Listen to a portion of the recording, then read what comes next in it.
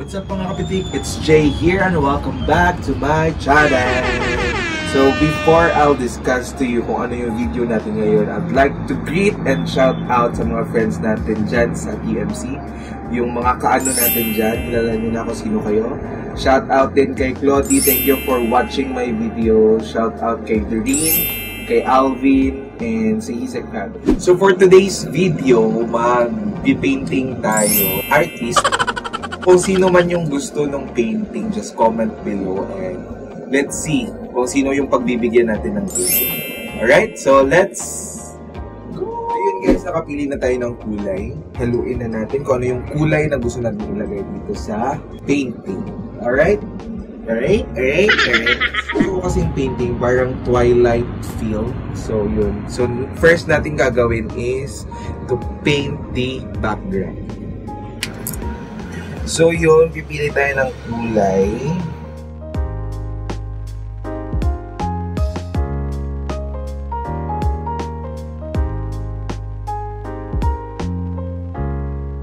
So kumuha tayo ng blue and then yung konting white.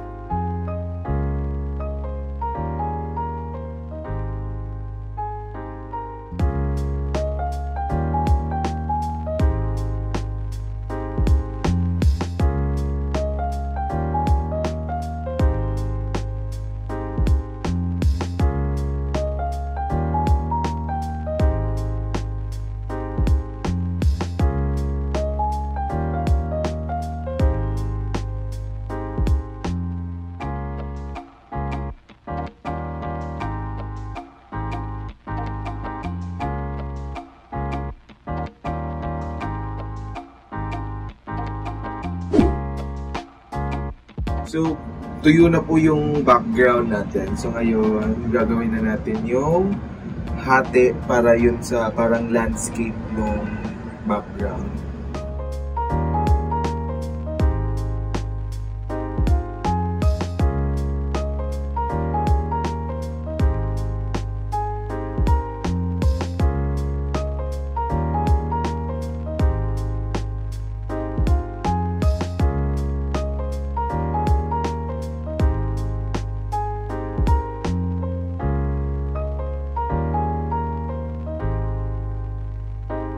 So ngayon, meron na tayong yung reflection ng moon sa dagat. Lalagyan natin ng something dito sa gilid para maswabe yung acrylic.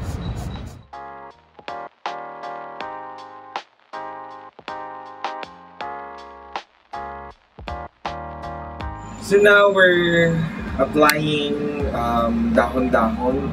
So gumamit tayo ng parang sponge para magmukha siyang dahon.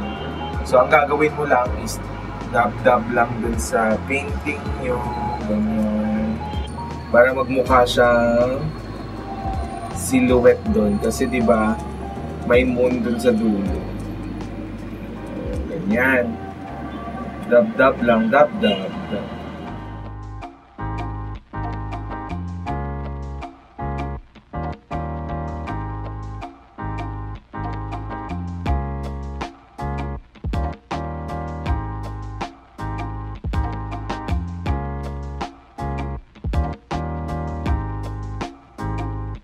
Medyo challenging kaninang umpisa pa lang, pero now I'm getting the gist and hang of it kung paano maglalagay-lagay ng ganito, dahon-dahon, diba? So mukhang professional ng dating ng ano natin, painting. Be patient, get inspired by each stroke. So yun. Maging patient dun sa magiging outcome ng painting. So ironic lang kasi yung ginagawa ko scenery ng nature with the karagatan and then yung background ko puro building. It only goes to show na love natin ang nature.